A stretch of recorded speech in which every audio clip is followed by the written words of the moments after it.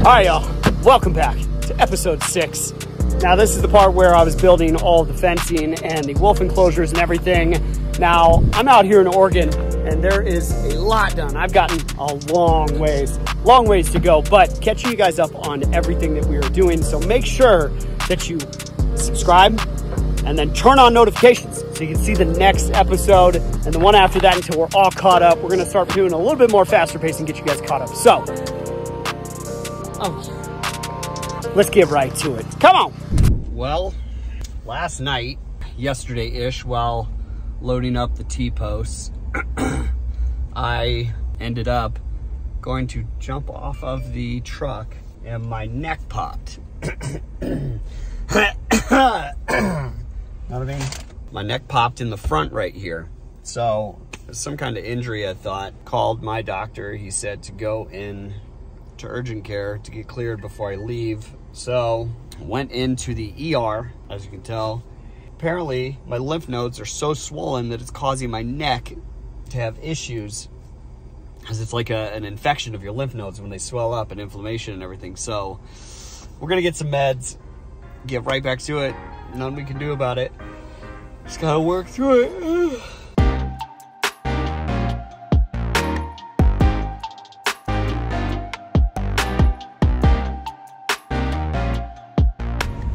Moment of truth, finally here, tired as ever, but we're gonna see if they cut the road in, like they said, good enough to get this beast trailer. And Steve is up there ahead of me with the tractor and the septic on the trailer, so we're about to see. Wish us luck.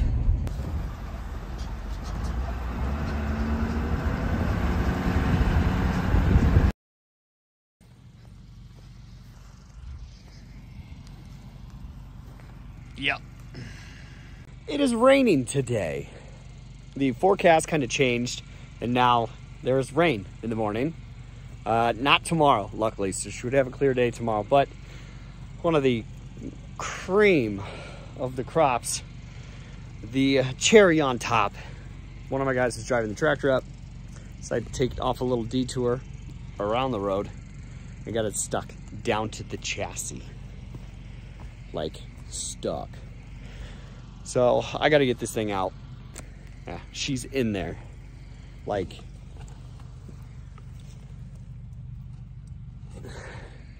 in there. Seriously, we have like a snow, hail, rain mix. Luckily we got the truck out since I cut that road. See, I cut the road. We're actually able to get a truck out. It was worth the money.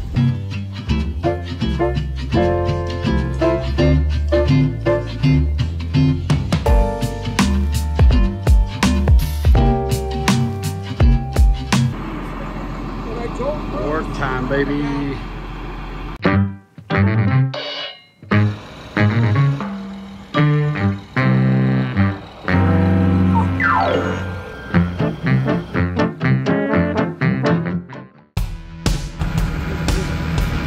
It's unload time, baby.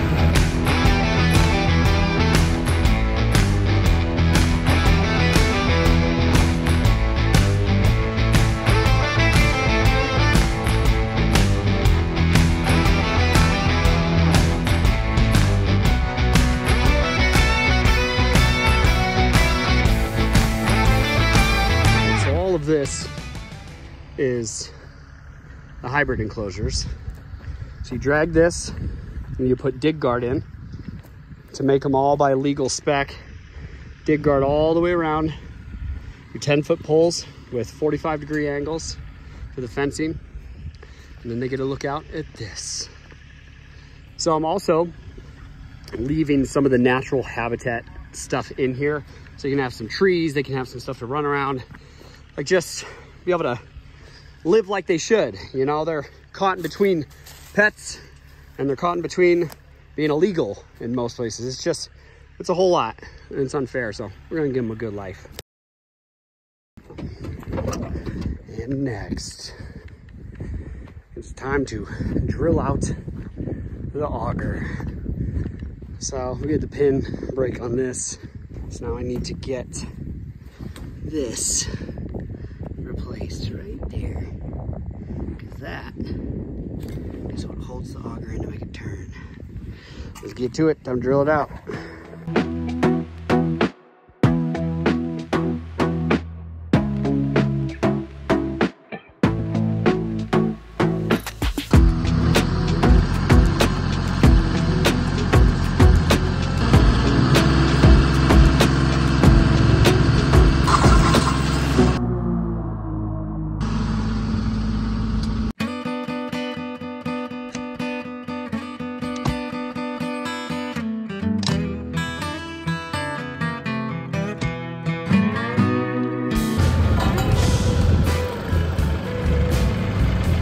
Gates are up.